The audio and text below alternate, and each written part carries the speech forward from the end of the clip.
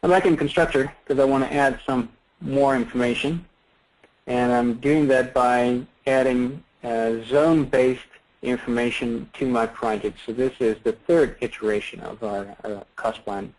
This is the translation of the 2D space plan into really a collection of boxes. Rotate that a bit.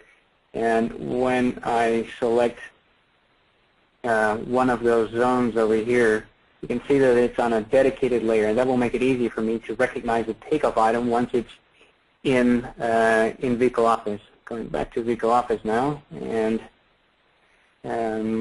we'll activate the Manage Models again. So again, going back to number 3 to define my input. And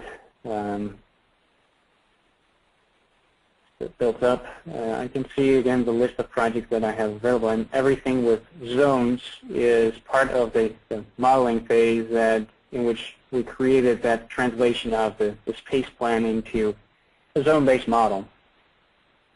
Let's take a look at what that looks like in Office. Activating those models by selecting them, and again hitting isolate. So here we are. It's still a very simple model, really a stack of boxes, but we can use it to calculate the sum of square footages for each space type, and we'll feed that into the estimate. So let's go to the planned cost, back to number 5.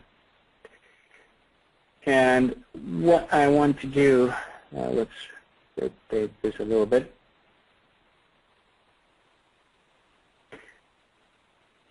Create some more space for the cost information.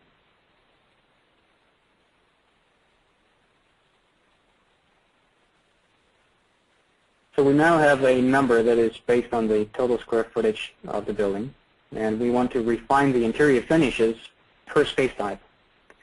So I have predefined line items in my template, as you can see here. I got corridor, and I got my corridor takeoff items associated with it. So again, the highlighting helps me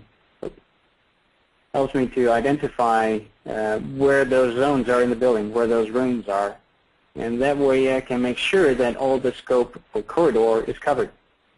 Switching to education now, so that's the line item for education, office, hospitality, and laboratory. And again, I can spin the model and take a look at where those spaces are.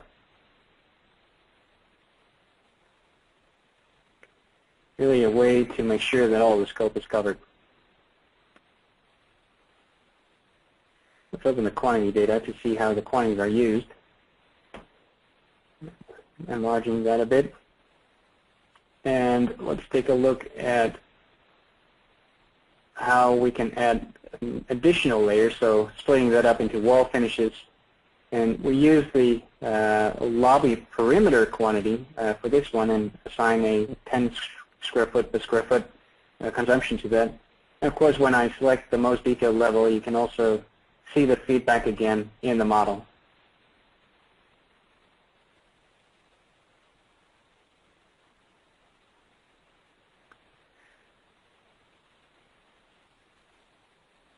Creating a little bit more space for the price column. So these are not yet active. I just added the quantity information. So what I want to do now is make them part of the active price calculation of the project. So I'm using Activate Assembly again. Now you can see the price is immediately updated. So I now get the more accurate price. And you can also see that in the 3D model. The C30 interior finishes now uses all the spaces in the model. With that, I can make sure that for interior finishes, all my scope is covered. And so everything is yellow. I'm sure that everything is included. All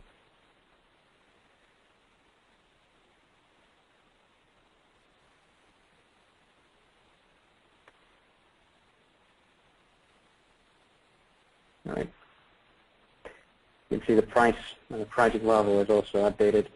And what we want to do next is save a version of this cost plan. I created one earlier for the previous status. I can enter a comment here so that it's easier for me to recognize the version later. This is a zone-based model. That's how I want to recognize it. And what I did with it is I refined the interior finished cost. Save that, and that will be available for my comparison later. Now I've switched to Revit, where I have a detailed model of the steel and concrete structure, as you can see here. And let's see, I'm going to rotate that a bit to take a good look. And I want to use that to really refine those sections of my cost plan. So I've published that to Office. Back in Office, I'm going to manage the models. So back to the input screen, and you can see these are the Revit models that we use for that, the structural location 1 and 2. Already active in the project. Let's also filter those out to take a closer look at them. Again, here's the list with both ArchiCAD and Revit models. I hit isolate and select apply for that filter. And that's the model that we want to use to refine the input for some of the sections of our cost line.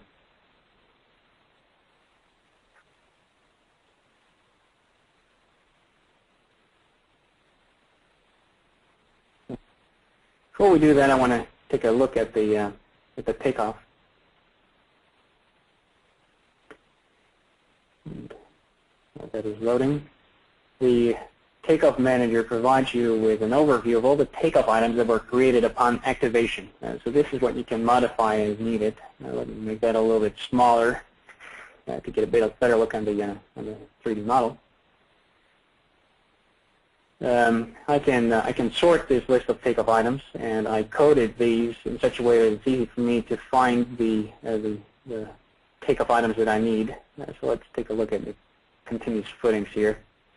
I can select them in the list, and while I select those takeoff items, they're highlighted in the model. So I can spin the model and again highlight it. It also works in the Takeoff Manager. You can see the elements that are part of those takeoff items selected in the Takeoff Manager. If I want to take a closer look, I can also isolate them. I'm isolating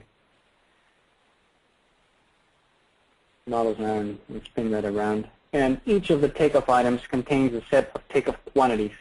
So if I look at this continuous footing, I get all these quantities that were extracted using the Vigo Office quantity extraction algorithms. And I can use those as input for my cost calculation. So let's go to the cost calculation now to start using those quantities. And as we saw, there's quite a bit of information. Let's collapse this first. I want to activate the quantity data and align this a bit. There's quite a bit of information for the foundation structure, so we want to use that in those line items that we have available from the template. Let's start at the thickened slap-on grade and start using the quantities that we have there. So I'm selecting a line item, and you can already see the formula that we use there in the formula bar. And those were entered using the formula editor. So that's what I'm opening here. This is the list of takeoff items that I have in the project. And when I scroll to the thickened slab, I get my list of quantities, and you can see which quantity that I use as input for this line item. Here's another one, and those are added up and result in the value that you see in the preview. I can repeat that on the next levels as well when I'm ready for that, when I have the information, costs for labor, etc., and do that for the other line items.